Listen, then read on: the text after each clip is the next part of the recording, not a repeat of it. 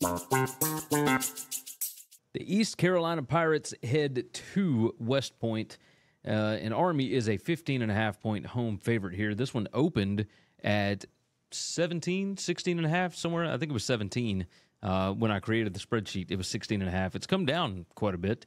And if you look at why I think it's come down, the advanced stats show that East Carolina is actually, pretty good against the run here.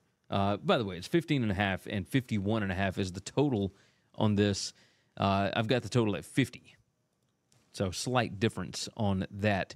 But if you look, Army number 2 in PPA per rush, and East Carolina's defense is number 14 in PPA allowed per rush. They're number 12 in rushing success rate allowed. They're number 1. Army is number 1 in rushing success rate. Army runs the ball 88% of the time. And East Carolina has defended rushing plays almost 52% of the time. My number on this still has Army by 24. My stats model based on the last 4 weeks has got Army by 38.7, so almost 39 points. It's very tricky on this. One, Army is so incredibly efficient, but if you look, they've played the number 133 strength of schedule in the country. East Carolina, however, has played the number 130 current strength of schedule in the country, so that is something to pay attention to. Yet, the advanced stats show one thing, but, East Carolina just gave up like 300 yards rushing to Charlotte. I'm trying to find... Good gracious. This is fantastic radio. Fantastic podcasting. East Carolina. I know that the advanced stats say a certain thing, but, man, when you start really diving into it, here we go, rushing, and here, 311 yards rushing to Charlotte. 5.98 yards per carry. Now, against Liberty, they gave up 191 on 45 carries. That's 4.24 yards per rush. Against UTSA, they gave up 170 on 38 carries.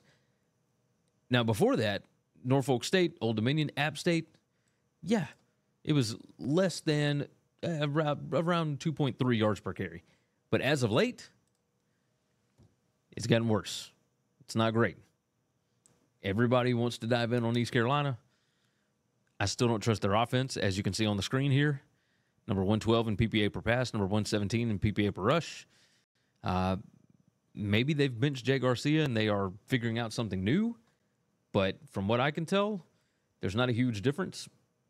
Jay Garcia, 8 touchdowns, 12 interceptions. Caton Hauser, 0 TDs, 1 interception. And then Anthony Smith is a wide receiver. He's the only other one that's thrown a pass. I got nothing here. Like, I've got to go Army, right? Because this is, why does everybody love East Carolina? So give me Army minus 15.5 on this and make it make sense, right?